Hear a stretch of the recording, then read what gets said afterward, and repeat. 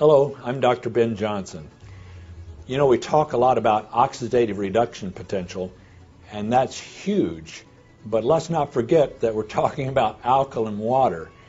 And yes, if you're asking me which is more important, it is ORP.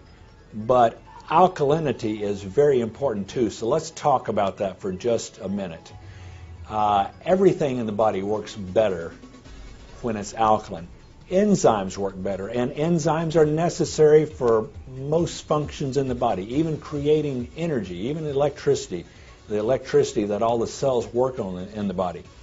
It's essential that you have an alkaline environment because it limits how much energy or how fast that the reactions can occur if you don't have the proper enzymes functioning, and enzyme function is to some degree a measure of alkalinity.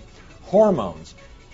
Everything in the body works off of hormones too. You've got thyroid hormone, testosterone, estrogen, all the different hormones in the body.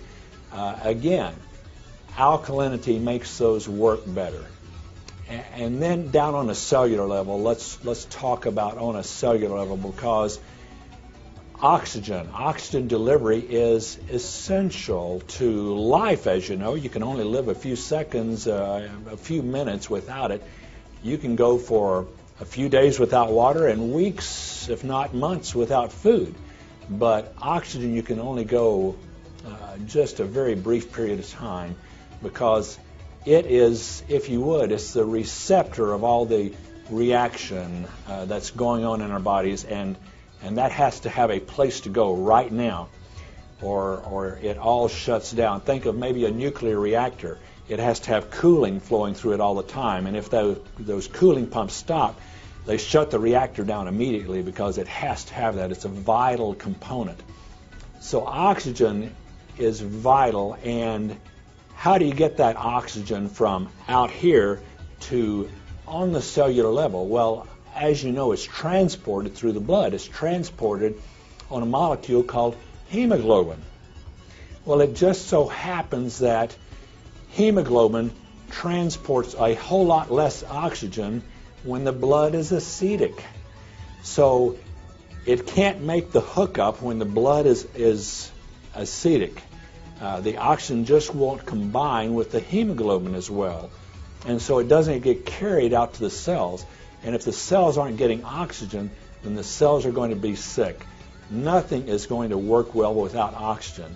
From disease processes to fighting bacteria, your immune system, even to cancer. You know, we've known for over 80 years that low oxygen on the tissue level was the cause of cancer. That's right, you may have never heard that, but a doctor named Otto Warburg published a paper in 1925. Yes, 1925. He won the Nobel Prize for Medicine in 1931 for discovering the cause of cancer. Low oxygen concentration on the tissue level. Because if the tissues don't get enough oxygen, then they become cancerous. Every single time. It's just a given. So carrying that oxygen out to the tissues is very, very important. And if you don't have an alkaline pH, the blood carries the more acidic it becomes, the less oxygen it can carry. And there's nothing new about that. We've known that in science.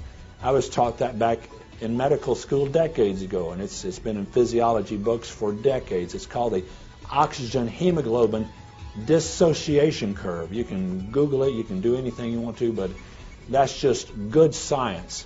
The more alkaline blood is, the more oxygen it can take out to the tissues.